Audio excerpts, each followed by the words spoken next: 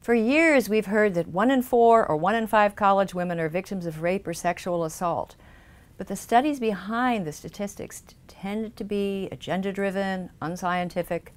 But now, according to hundreds of news stories, there's a new, more comprehensive survey that confirms epidemic levels of sexual predation on campus. Now, could these researchers be right? That's coming up next on The Factual Feminist.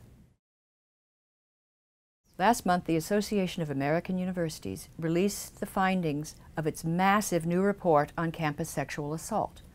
The authors surveyed students at 27 colleges across the U.S.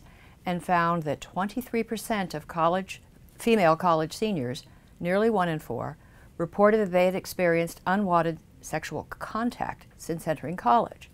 Well, the survey was offered to 780,000 students, but only 150,000 students filled it out.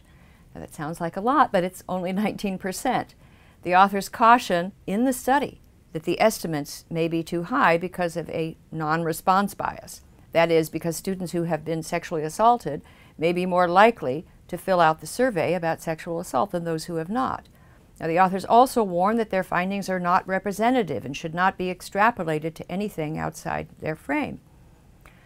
Like past surveys on campus sexual assault, respondents were not asked whether or not they had been raped or sexually assaulted. Such direct questions are known to yield low numbers of victimization. Instead, the authors asked if students experienced a range of behaviors from forced penetration to things like unwanted touching or grabbing, kissing. If someone rubbed up against you in a sexual way at a party, that could count. Now, using such definitions, the authors calculated the rate of college females experiencing unwanted sexual contact at each of the schools surveyed. And again, they warned, it's oversimplistic, misleading to conclude that 20 to 25% of students are victims of sexual assault based on our findings. But that didn't stop the media. Unwanted sexual contact became sexual assault, and the journalists were off to the races.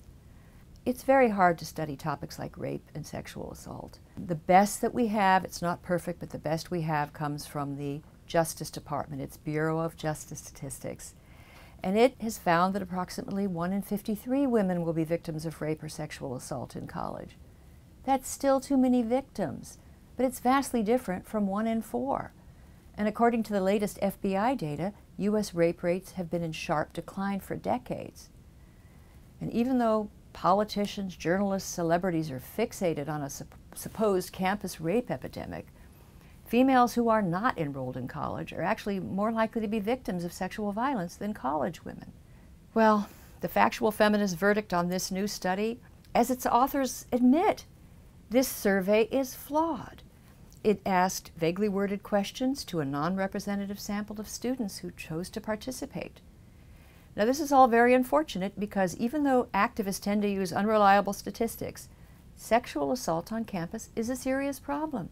There are victims on campus who need protection. We badly need better policies and practices. Misleading research undermines that effort. Well, do you think that self-selecting surveys are a reliable way to measure an issue like sexual assault on campus? Let me know in the comments. And if you found this video useful, please show your support by subscribing to the series. Likes on Facebook are much appreciated, and please follow me on Twitter. And thank you for watching The Factual Feminist.